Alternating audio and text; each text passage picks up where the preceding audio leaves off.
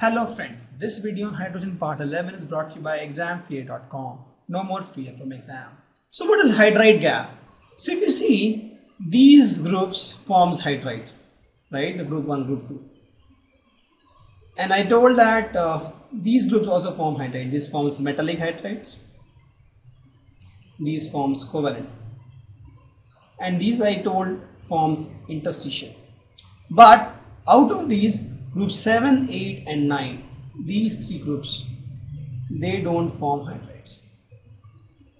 So if you see, there is a gap. These forms don't hydride. They don't form hydride. So there is a gap actually. So these forms hydrides, these forms hydride, these forms hydride, these forms hydride. Almost all the metals, non-metals, these also don't form hydride. They are noble gas. But that is not in continuity. But if you see from here to here, if you go from here to here, hydrides, they are forming hydrides. Suddenly we found three groups that don't form hydrides. Again, we found groups forming hydrides. There's a gap here, right? Group 7, 8, 9 block of this D block, they don't form hydrides. And there is a gap, and this gap is called hydride gap. Please note, group 7, 8, 9 don't form hydride, and that's why there's a discontinuity. Apart from that, you start from here, group 1 to group 17, all of these form hydrides. So there is a gap and we call it hydride gap. Let's take some examples. Do you expect the carbon hydrides of CnH2n plus 2 form? You put n is equal to 1, you get CH4, right?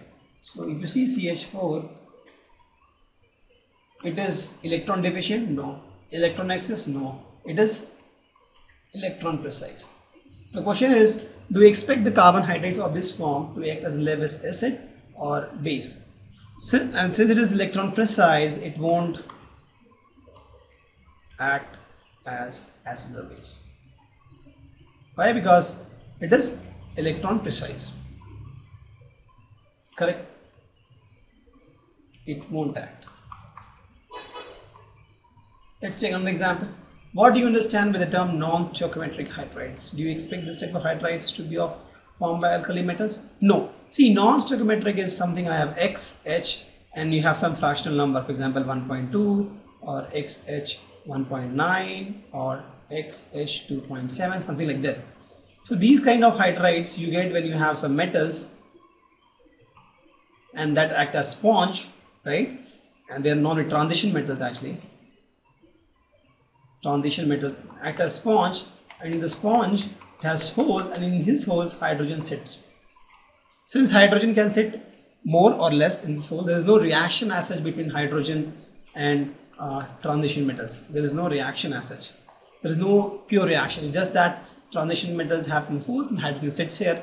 And in this hole, for example, more hydrogen can sit, less hydrogen can sit depending on the temperature and pressure. So this value is not constant. This may be fractional, this may be real number, we don't know, right? This value may change also. So they are called non-stoichiometric because it is not in proportion. But when we talk about alkali metals, for example sodium, when it reacts with hydrogen, sodium has one extra electron, hydrogen has one deficient, so one electron will get transferred, it will become Na plus, NH minus. So there is a complete transfer of electron, right, from sodium to hydrogen. So there is no question of few electrons or more electrons, always one complete transfer of electron, right? So it is never non-stoichiometric.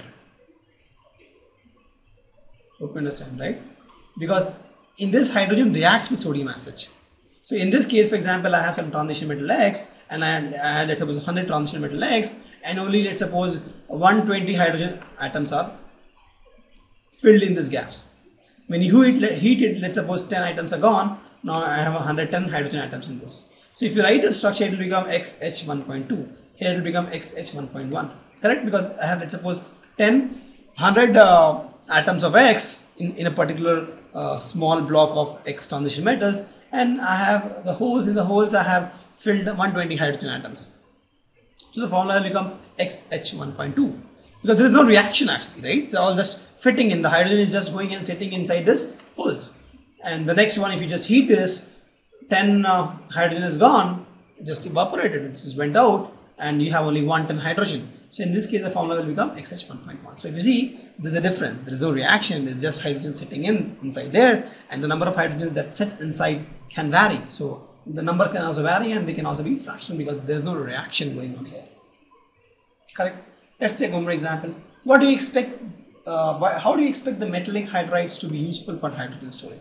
So as I told, the metallic hydrides are like sponge. It can take hydrogens in this, right? So hydrogen is absorbed. So if you see, the hydrogen is absorbed as hydrogen atoms, because hydrogen atoms are very small in size, right? So due to more hydrogen inside this thing, the whole thing expands a little bit, right? Because you're pumping in more and more hydrogen, what happens is end of the day it expands a little bit, right? And it becomes a little unstable. So if you heat this, what will happen? It will shrink and it will liberate hydrogen gas, because the moment hydrogen ions come, it forms hydrogen gas and gives energy also, right? So as hydrogen atom is stored here, the moment you store more, it expands, but the moment you heat it a little bit, the whole thing shrinks and hydrogen gas comes out, and this gas is used as fuel, correct? So thus this transition metals, right, or their alloy can be used for hydrogen storage, because we are talking about the metallic hydrides. So if you see in this, the question asked is how does the atomic hydrogen oxyhydrogen torch is used for cutting and welding purpose. So if you see what happens, hydrogen, the moment you pass high electricity, it breaks into H atoms. This is a molecule, and there's a heat required for this, the energy required for this. Now it has a very short lifespan. The moment that extra force is gone, it again combines to form H2 immediately, 0.3 seconds, very short lifespan. And when it combines to form hydrogen molecule, right, it gives out energy. Delta H is negative. It's very high. It's a lot of heat. Right? And this is used for cutting and welding, because this can melt iron. So the question is, among NH3, H2O and HF, which has the highest magnitude of HF bond? So I know that HF bond depends on two things: atomic size and electronegativity. And I know that less atomic size and more electronegativity favors hind bond. And let me write that: less atomic size and high electronegativity favors H bond. Correct? So lesser is the atomic size, higher is the electronegativity, the more is the H bond. So let's in this case, if you see, we want to find the least atomic size. Which one has the least atomic size? Fluorine. You compare fluorine, oxygen and nitrogen, oxygen, fluorine. Fluorine has the least size. If you talk about electronegativity, fluorine again has the highest max electronegativity. So in both cases, fluorine is favored. So we'll say that HF has highest hydrogen bond. Correct? Why? Because hydrogen bond is favored with small atomic size and higher electronegativity, and in both cases fluorine comes out to be favorable. So the question is, saline hydrides are known to react with water to produce fire. Can CO2 be used here for fire extinguisher? So what are saline hydrides? Saline hydrides are my NaH, CH2, all these ionic hydrides. So these are my saline and ionic hydrides. So let's see the reaction. When you have NaH, when you react with water, this forms sodium hydroxide and hydrogen gas.